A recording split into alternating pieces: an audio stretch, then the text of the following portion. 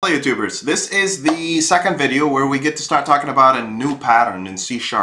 The pattern that I want to talk to you about is one of my favorites. It's called the Memento Pattern. It's like if you have one of those infinity stones when you get to control time. You get to go backwards and forwards in time, but in programming, with your objects and with your classes and whatnot.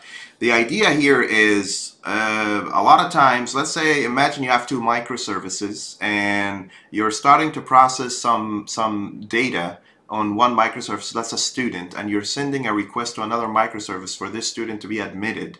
And before you're sending the request, you want to go and say, okay, mark this student as admitted, and then send the request. And let's say this microservice have failed.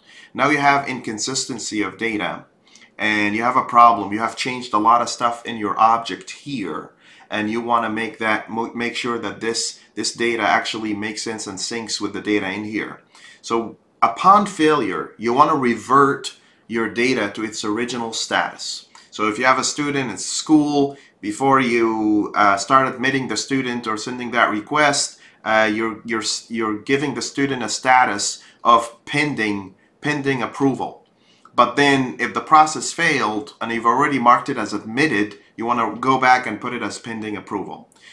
There's other implementations of the Memento pattern as well. Like for instance, if you're using any typing program or any program that offers the undo functionality, if you say here hello world like that, you could go back in here and say undo, and that's basically what it's basically happening is that it's reverting the object back to an original state. I don't know why it didn't take the entire sentence, but that's where it's saved. It's probably based on certain criteria. So let's implement that. What's that Memento pattern? Let's go ahead and create a new class, and let's say that class is called student.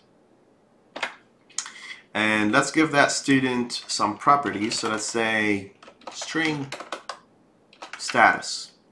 So that's a student that has a status. And let's have a constructor in here that instantiates this status to pending approval, like that, right? And then there's another function that we want to build. There's a function we want to build that says start admission process. So before you start the admission process, you're stamping your data, which is the student in that case, with admitted, right? The problem with that is, if something blows up, and let's go give you an example here. Let's say I created that student,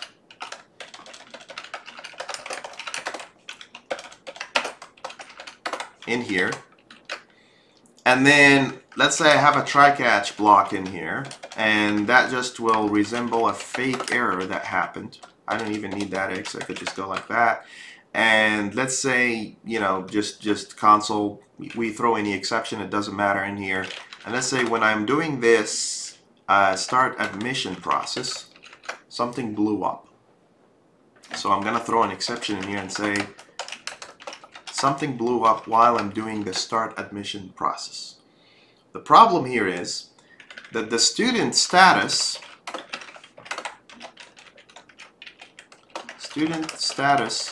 after failure will be admitted, which is not what we want. Console read key. We don't want the student to be on admitted status, because that means we're having inconsistency of data, and we need somehow to find a way to revert that student object back in time to the point where it was before starting this new operation. This is very high defensive programming, especially when you're working with RESTful services that are stateless. You know, you want to make sure that your current local state for your data makes sense. So let's put another line in here that says here's the student status after processing or attempting to process, right? And let's throw one in here that says initial student status, and that's what we want, initial student status, right? So if I run my application now, things will blow up, I'll say it was pending approval, started processing, admitted, but after the failure, the student is also admitted. Imagine if your student object has like 20 properties across the entire object. I would question why you have an object with 20 processes, with 20 properties, but let's just assume, right? And you want to revert all of that. It'll be very hard. It'll require a lot of data fixing. You need to go back and fix that data and make sure that everything is in place, and you have to write scripts, and it's a complete waste of time. Instead, you could implement the Memento pattern, and I'm going to show you how to do that.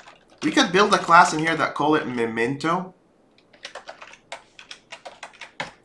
And what this class has, it'll instantiate itself by the same properties that your object that you want to revert back has. So as you could say string status, that's what you get, and you have a, let's throw a read-only string read-only, let's say read-only, public read-only string status, like that. We want sitters or getters on that. These are read-only, and we go and say this dot status equals status, whatever we passed in it. So you're passing in the same values that you want to be able to revert, right? But then back in here, we want to do that little modification. We want to instantiate a memento what did I write? Not memento, it's memento. Let's do that. Memento, I think that's what's called. And let's say memento, let's just call it memento, right? And when we're instantiating that student object, we want to go and say for that memento, let's instantiate with the same initial values that we had for the student, so we can revert back to that point. So let's pass in here and say this dot status. So I'm basically passing it its initial status to that memento pattern, and then I'm gonna throw here a method that says revert. And what this method is going to do, it's going to go to set that status and get that memento member that we've created, and give me the status from that member upon failure. Now things change forever. Now you're reverting back. If we go to the program and we say upon failure, take that student and revert it to its original state, so I don't have to go back and fix a lot of data. Now when we run, let's see, our hypothesis here is that this will be pending approval, admitted, and then pending approval again. Is that the case? Let's see. There you go. Pending approval, or initial state, started processing, something blew up, revert, put the status in there, you're good to go. Now think about this for a while. It has some storage concerns, especially if you choose to have revert give you this option of date time, and you get to go back and say revert my object to a certain point in time. So you're gonna have some sort of dictionary in here that goes and looks up of copies of that object and reverse it to a certain point. So don't use this model excessively, especially if you're gonna use the entire document in a database. If you have maybe 3 transitions, probably that'd be okay, depending on your how much budget you have for storage. If not, then you probably need to visit other options.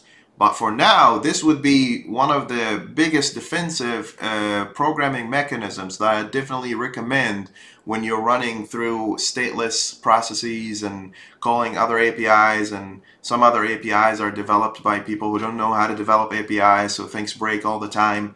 You probably want to consider something like that. And thank you for watching. If you have any questions, concerns, please put it in the comment section. I'm also going to post a link about the Memento pattern on Wikipedia. It's very informative. This is how I learned this. And don't forget to like and subscribe.